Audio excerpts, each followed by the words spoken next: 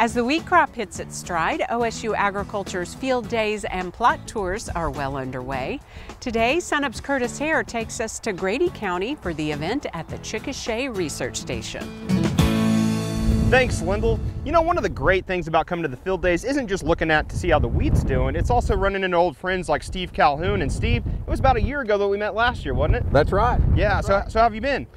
Great. You know, you came down then to check on our wheat and see how things were going in Grady County, and we appreciate you coming down. So how are things looking this year? Last year was pretty rough. You basically kind of got like a crop-saving rain just right at the right time. Yes, we did. I had a pretty good yield last year. I was really impressed, as dry as we were back early, but it came out of it. And this year, it's looking even better. We just had a rain last night. We had 7/10 in my area. And so anyway, things are looking really good right now. You can definitely tell we're getting some lodging right here. Are you dealing with any issues of lodging? Not really.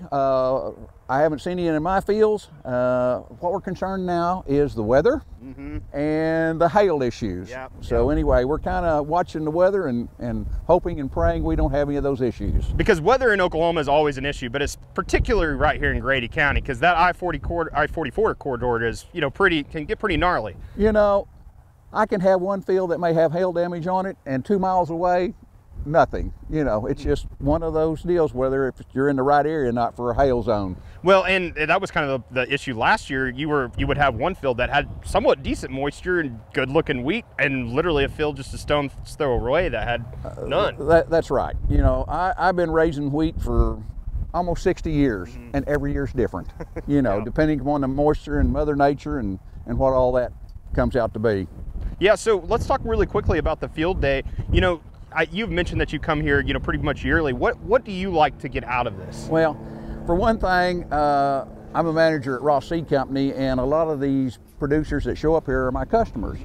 Plus, it's a social event, and then we always want to know what the new variety is, or what the new disease preference is coming out, or if we got any aphids, or anything like that coming on, so that we are aware of it. So we talked a little bit about weather. Have you been dealing with any weeds at all?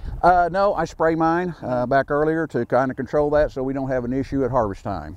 So anyway, I put down a chemical for the ryegrass, and then I put down a chemical for the broadleaf weeds. So anyway, hopefully we won't have any issues this year with that. Well, Steve, it was great to see you, and hopefully get to see you next year at the Chickasha Field Day, and hopefully that you get more rain and no hail. All right, we really appreciate you guys coming down, and get with Kim Anderson and see what he can do about our wheat prices. Well, we'll try. You know, he's always got that crystal ball out, but sometimes he just doesn't know what he's going to see. All right, thanks, Steve. Thank you.